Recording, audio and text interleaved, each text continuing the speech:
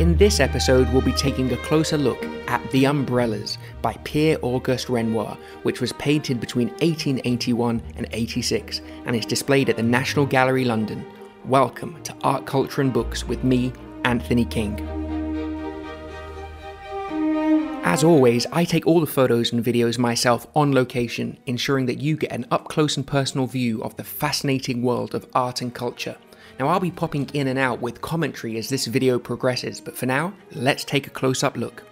The Umbrellas by Pierre-Auguste Renoir, painted between 1881 and 1886, is a significant work of art from the Impressionist period. It is divided into two sections, showcasing a stark contrast in the social classes. In the foreground, we see elegantly dressed individuals. The area of the painting is characterized by vibrant colors and a lively atmosphere, quintessential of Impressionism.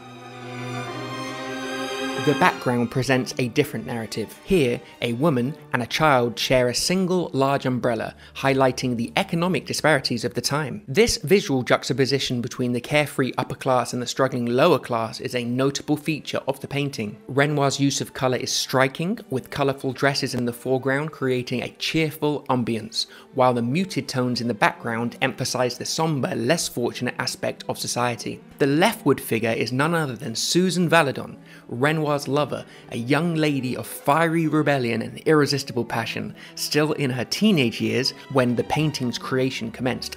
Now, if you are a follower of the channel, you will be aware that she was Eric Satte's only girlfriend, because we have visited her apartment in a previous video.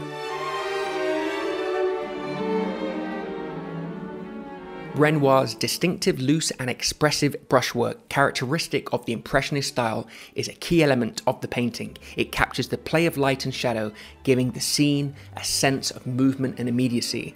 The technique evolves as the painting was revisited and reworked over several years, demonstrating Renoir's growth as an artist and his dedication to experimenting with different approaches.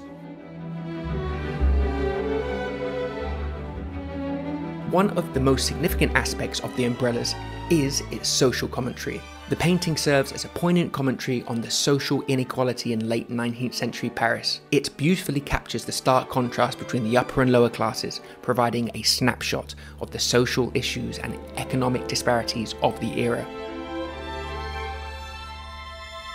You've been joined today by Anthony King, but now it's your turn. What are your thoughts on The Umbrellas by Pierre-Auguste Renoir? Please like this video and subscribe to the channel. I'd love to hear your comments, thoughts and views below. You can find out more about me on my website, anthony-king.com, where you can support me by purchasing one of my books.